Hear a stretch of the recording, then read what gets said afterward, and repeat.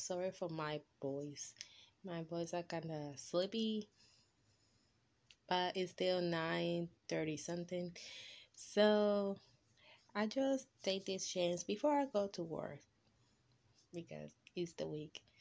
Anyway, so I'm going to show you really quick a comparison between my dad's painting and mine, because I promised you a second part of the video and I'm finishing the painting off camera.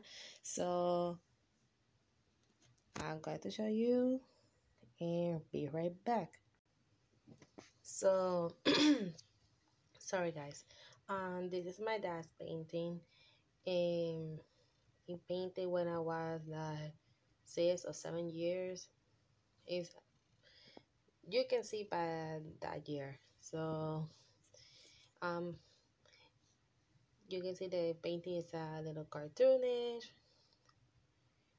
but very good with the blending, and he has his own way to blend uh, highlights and shadows, and very simplified. So here's my version, and I did it more realistic, the most realistic as possible, but remaining the simplified the simplistic version of the original and everything else.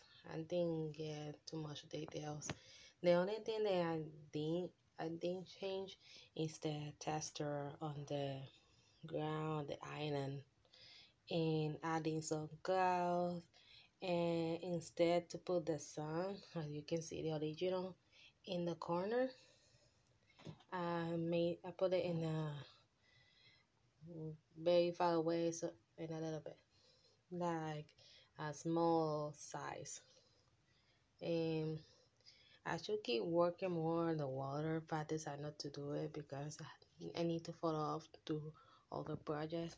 But I didn't put varnish or those that guys to cover all the painting once you're done, because I need to work a little bit more on the sea. As you can see, the sea in the original painting has a movement, but still cartoonish. In my case, I did put no movement on it, so yeah, I need to work a little bit more on that. But I did have so much fun for creating this, and as you can see in the previous video, and this is the comparison. Let me know what you guys think, and make sure you like this video and leave a comment below. And if you watched me for a long time ago, please subscribe.